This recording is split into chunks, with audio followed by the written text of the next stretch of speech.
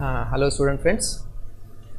In the last class we have discussed about Maya Angelou's Phenomenal Woman, and let us today concentrate on what she writes in Why the Caged Bird Sings. This is another poem, and we will see here what is that she wants to convey to the readers. Okay, look at the first stanza. I think you have the copy with you in your hand, and see there what she tells. I'll just tell what actually is there in the Why the Caged Bird Sings.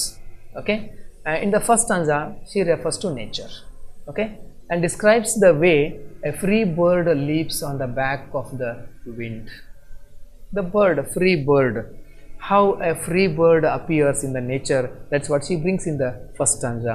And she describes the free bird, that the bird's flight against the orange sky, as if it is going to own the whole sky, she tells. Okay, and the free bird has the right to claim the sky.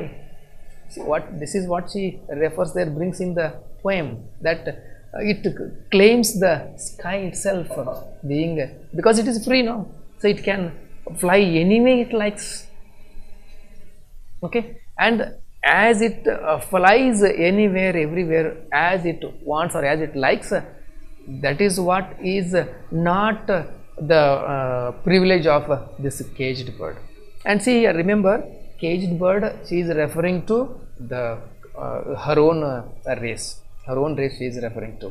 Okay, not actually exactly the bird she is referring, but she brings in that image of that free bird, that how the free people enjoy their life, and how about these people from the other race, in that race, how they suffer, how they behave, they are made to behave like a caged bird, they feel. Okay, so the way she describes the orange sun rays gives the reader an appreciation for the natural beauty of the sky, and her description of the way the bird dips his wing, the free bird, helps the reader to appreciate the bird in his natural habitat, enjoying his freedom. See the words, very words that she uses here in the poem, using the image of that bird and the nature outside, free nature and freedom, free movement of that bird.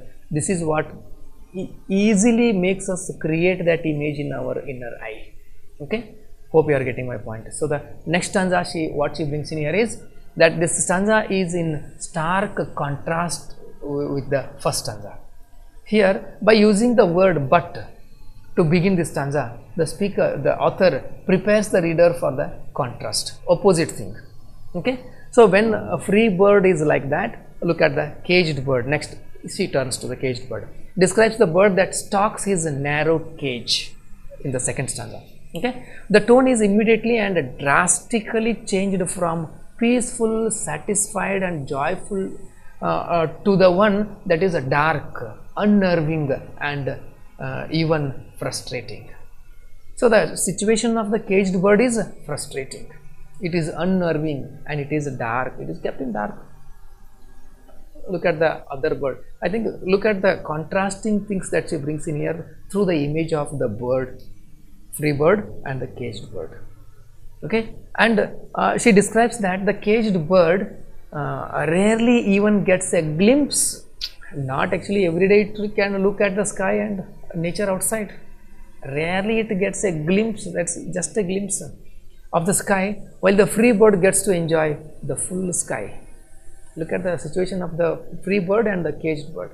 Look at the all American white people and look at these Negro people there in American culture, how they had to suffer there and how they had to work hard there to lead their life in their culture.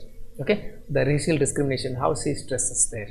Okay, and she claims that his wings are clipped, the caged bird's wings are clipped, and his feet are tied. They cannot do anything freely there because they had to follow the master's rule there in the other culture. Okay, so this is what her autobiography reveals. Okay, she felt restricted from enjoying the freedom that should have been her right as a human being. They were also human beings, they were Americans also human beings only, but still they were not given that opportunity to be human beings, because and they were used as the workers in the industry. So the speaker then reveals that these are the very reasons that the bird opens his throat to sing. So because they are caged, they had to sing. Where they are, they had to express their experiences, their thoughts and their feelings, their sufferings, their frustration they had to share with other people of their race. Okay, so this is what is the prime cause for her saying that the caged bird sings. Why the caged bird sings? She gives the title based on this. Okay, so she wrote and sang and danced because it was her way of expressing her longing for freedom. This way she used there to express her longing for freedom, and equality, fraternity, sitting along with them, as Martin Luther spoke in his dream, in his address, that I have a dream. Similarly, she writes here in her poems. Okay, so the third stanza reverts back to the free bird again. First stanza free bird, second stanza caged bird, then third stanza again free bird, cementing the difference between the free bird and the caged bird in the minds of the readers. Okay, brings in both contrasting things, contrasting experiences. Okay, she writes that a free bird thinks of another breeze, enjoys and enjoys and enjoys, and keeps on thinking about the breeze after breeze, breeze after breeze, the pleasant climate.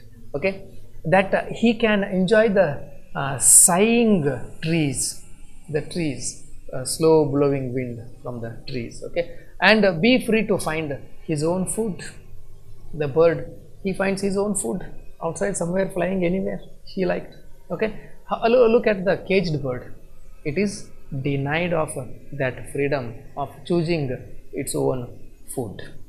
Okay, the tone with which she writes the first and third stanza contrasts with the second stanza, that readers can feel the difference easily. Okay, third stanza contrasts both.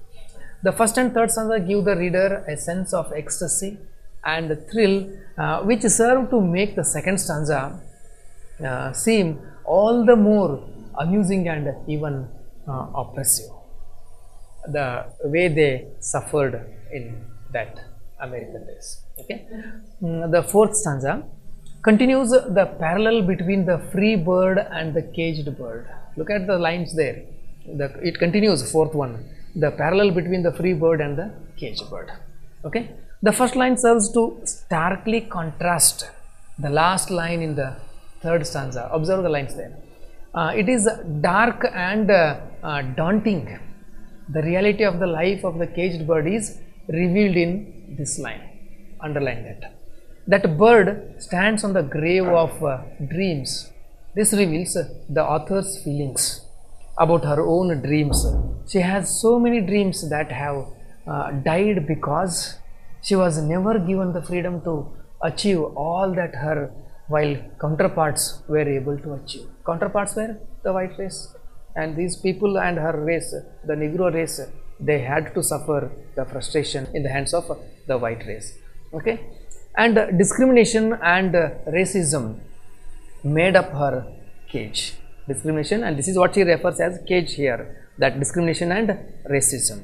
Okay, and although she sang, she felt her voice was not heard in the wide world, outside the wide world, because the support from all over the world they had to get there, no? To get freedom and get equality and fraternity there in the American culture, but only by those nearest her cage they could only hear.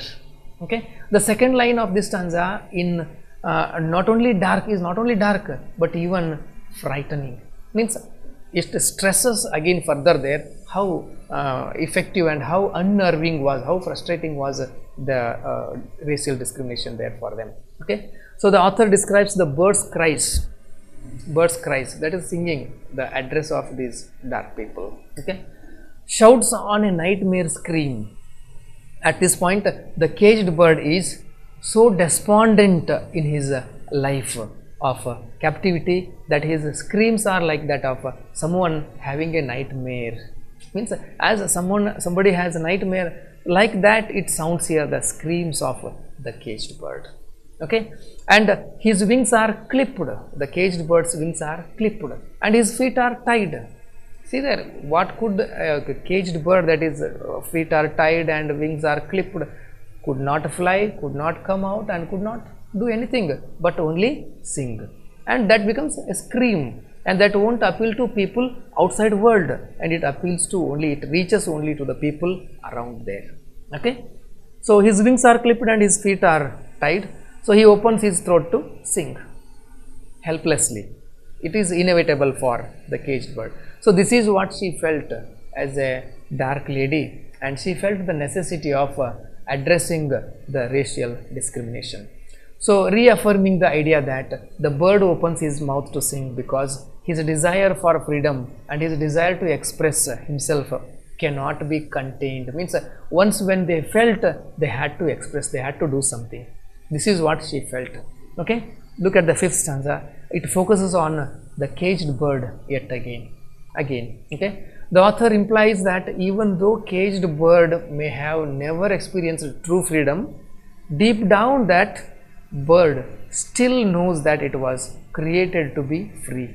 It doesn't know anything about what freedom actually is, but it feels that it is created to be free. The very creation of herself, she feels that yes, we are born free and we should grow free. We should lead our life freely. We should have that freedom to move everywhere and do anything that we like for our livelihood. This is what she feels. Okay, although freedom to the caged bird is fearful because it is unknown, he still sings a fearful trill because he still longed for freedom. And here she reveals that his cry for freedom is heard on the distant hill. Towards the end, she feels that it is heard at a distant hill. So this parallels to the author and her cry for freedom in the form of equality, means the crying of that caged bird and her calling or address to the people around, it is parallel to each other.